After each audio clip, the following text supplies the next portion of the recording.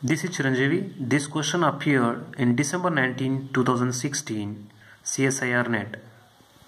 The question is, many properties of nanoparticles are significantly different than the corresponding bulk material due to, first option is smaller band gap of nanoparticles compared to bulk.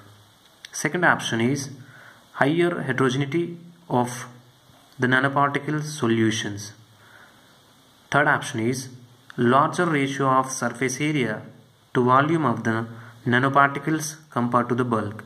Fourth option is smaller ratio of surface area to volume of the nanoparticles compared to the bulk.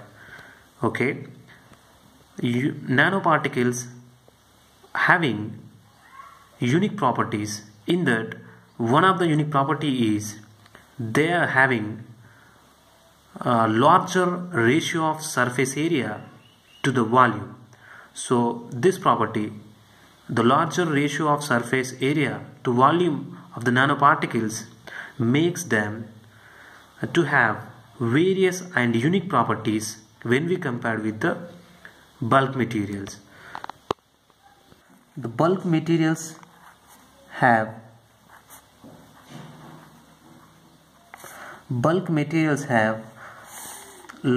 ratio of surface area to volume is less for bulk materials, and when we go for the small particles, the ratio of surface area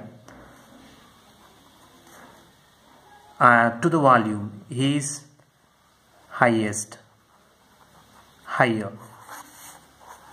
more.